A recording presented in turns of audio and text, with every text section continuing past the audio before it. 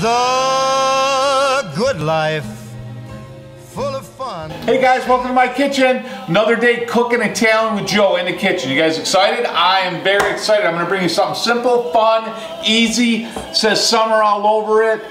It can be used as an appetizer. Certainly something as a simple little dish. And what we're going to do is we're going to make hummus. So we're in Casanova. We've got supposedly a storm warning. We got something crazy happening. So hopefully our power doesn't go off. But we're going to have something fun and simple, and I want to share it with you. And it's definitely one of our favorite little treats, if you will. And we like to make like a little Mediterranean platter, something that we commonly have when we go to Italy as like an antipasto.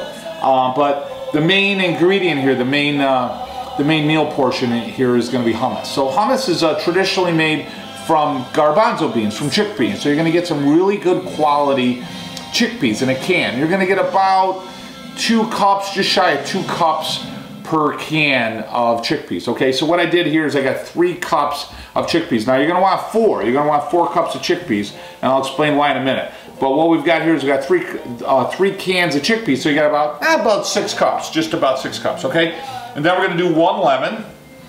I don't know about you guys, I love lemon. It's so clean and crisp, and it's awesome. So that's going to add a really nice flavor to it. And this is a recipe that's traditional in Italy, okay? And then you're going to use some tahini sauce. Now we're going to use a cup of tahini. Now what is tahini? Tahini is essentially ground sesame seeds. And actually the word tahini is Hebrew, and it actually means to grind. So what they do is they skin the sesame seeds, and then they cook them, and then they grind them, and then that basically is going to give you like a tahini sauce. So traditionally, this is really what hummus is. It's a combination between chickpeas and tahini sauce. So now we're going to add the Italy flavor with the lemon, which you'll see a lot in the Puglia region, and then we're going to add some garlic. So essentially you got 3 good sized cloves, even though I have a couple little ones there, so I'm adding them. So I got 3 good cloves of garlic. We're going to want salt, we're going to want pepper, we're going to want olive oil. Oh, I got to do my shameless plug. If you guys are looking for high quality, real extra virgin olive oil, there's a picture of the old Borio family right there. There's a picture of the grove, the olive grove over there. We sell in half-liter and liter containers. I mean, that is the real stuff. That fruit's picked from the tree. So you're going to want a really good quality olive oil. So we're going to obviously use Vito and Joe's, which is great. So you got salt and pepper, like I said, garlic, tahini, lemon, and garbanzo beans. And so I'll show you how to put this together. It literally takes moments. And then I've got a beautiful food processor. So you can use a food processor, you can use a blender. I see some people use a Vitamix. They all work. You can mortar and pestle if you want to stay in it for a little bit longer than what's necessary, but we're going to make life really easy. So essentially what I'm going to do, and I'm going to have my camera person come right over in a minute, we're going to go right over the food processor, we're going to mix this, pulse it, and I'm going to show you a really nice way to make a Mediterranean platter. So at the end of this, we're going to make a beautiful Mediterranean platter, and I'll show you exactly how we like to have it in our family, all right? So come on right over here.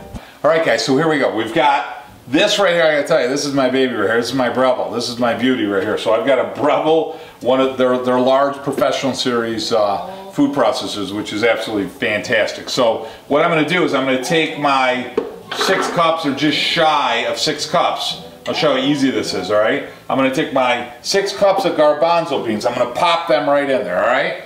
Now what I'm gonna do, and it doesn't really necessarily matter the order, you wanna cut your lemon. But I like to have the lemon a little bit warmer, okay? So I don't mean hot, but you're going to want the lemon almost room temperature, and that's going to make it a lot easier to get good juice out of it. And then what you want to do is you want to roll it, and while you're rolling it it's going to break up some of the juice inside the lemon. It's going to make it easier to extract it, okay? So then I cut it in half, got my little juice extractor right here, so I'm going to pop it right in there. So we're going to use the juice of 1 lemon, and oh, I'll tell you, oh, that smells good. Limoncello, that's what that reminds me of right there, a little limoncello. That's what we should be having today. Limoncello, what you do is you take pure grain alcohol, a little bit of sugar, a little bit of the juice of the lemon, and the rind, essentially the skin of the lemon, you soak it for about a month. And let me tell you something, whoo, that will definitely clear your sinuses, there's no doubt about that. But that's great, and then they chill it or almost freeze it. And that's really big in the Amalfi Coast and down in Puglia, because lemons are so plentiful out there. I'll tell you, they're so beautiful. You look at those lemon trees or lime trees. We've got a group of them My favorite are the fig trees and the olive trees, obviously, but. Oh, okay, so there you go. So how easy is that, right? So I've got my lemon. Make sure you don't get seeds in there. Seeds are gonna make it bitter. So if you don't have a press, I'd recommend just do it over a strainer. If you do juice it and you don't have a strainer, you know, juice it and then strain it before you put it in there. You're gonna, not a good thing's gonna happen. Now your garlic, I already skinned this, right? Real easy, give it a pound, skin will pop right off. Just cut it a little bit ahead of time, and you just want it to blend well, is what you're looking for. Now trust me, with a good food processor or a blender, you're not gonna have any problem with it blending, but you don't wanna obviously have a chunk of garlic. I personally would not mind that, because I love garlic, garlic's real traditional to most hummus recipes. I will tell you though, if you're gonna flavor, you have so many variations of hummus. So you can throw a roasted pepper in there. You can put like a olive paste in there, which is absolutely delicious. We made a roasted red pepper last week with roasted eggplant, so you could add maybe a couple tablespoons of that right in there to give it some really good flavor. You could add nuts, you can add whatever you want. So there's no real mandatory way to make it. So make it a few times what you like, and then, you know, put a few variations in there if you like. But again, traditionally the hummus is tahini, which is that sesame seed, and beautiful, and the garbanzos.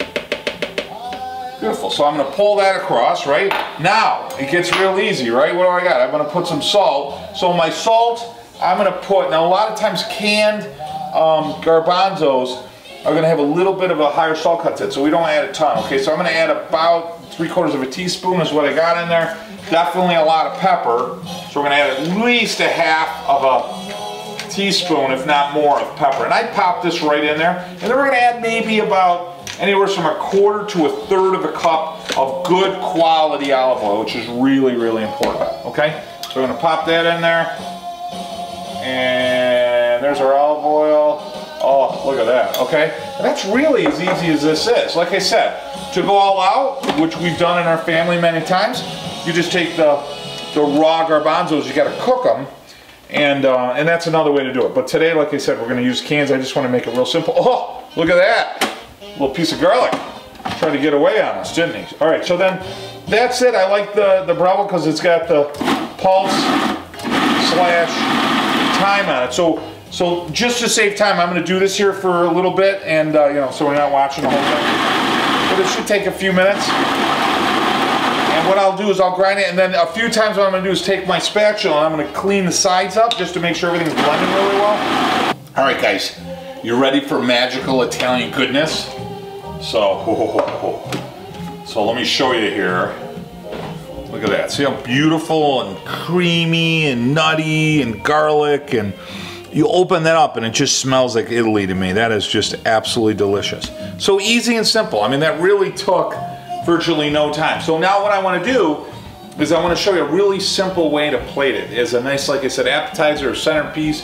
Or let's say you don't really want a meal, but you just want to nibble on something between meals. This is a beautiful way to prep it. Hey guys, all right, so I told you I wanted to just show you a nice way to prep this, and it just makes such a beautiful little plate that you can do. So what I did was I took a remaining can, or about 2 cups of chickpeas, okay? Then I took some roasted red peppers, I took some olives and some feta, olive oil, salt, and pepper. So nice and simple, really easy, just takes you a few minutes or moments, okay? And then what I went is I did some Mediterranean bread, all right, and I grilled it. So olive oil, salt on the bread, and I toasted it, and I like those marks. It just looks so beautiful. And that's exactly how it's going to come out of one of the ovens in Italy, you know, so it's just so delicious. So I've got that along the side, and then real simple, what I'm going to do is I'm going to fill this up with some of our hummus. Look at that, look how perfect that is. Oh my gosh, it's absolutely perfect. I mean, it's just perfect. You know, you can't get any better than that. So I'm going to get about half of that in there. The other half, I will tell you that I'm going to save it because I'm going to eat it later, okay? So let me set that over to the side. And then real simple, a nice little way to prep this is you're going to take a spoon and you're going to essentially make a well in the hummus, okay?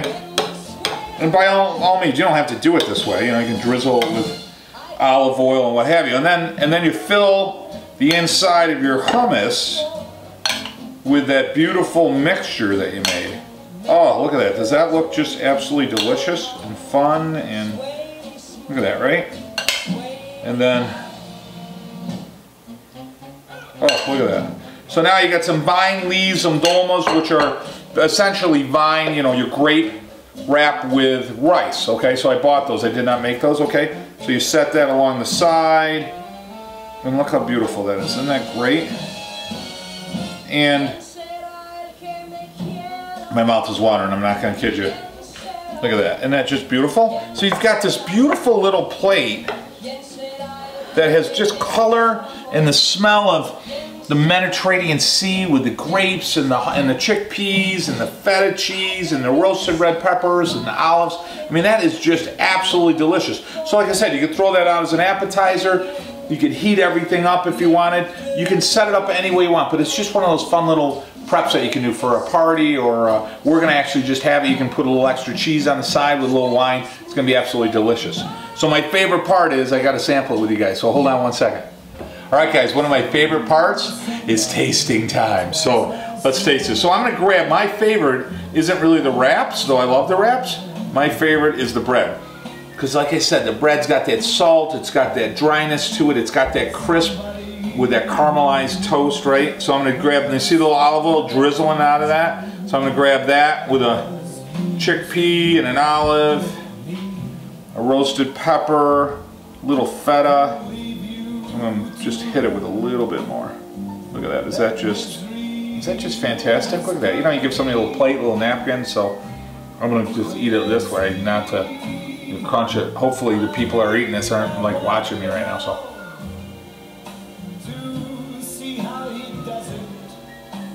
Do I have it all over my face?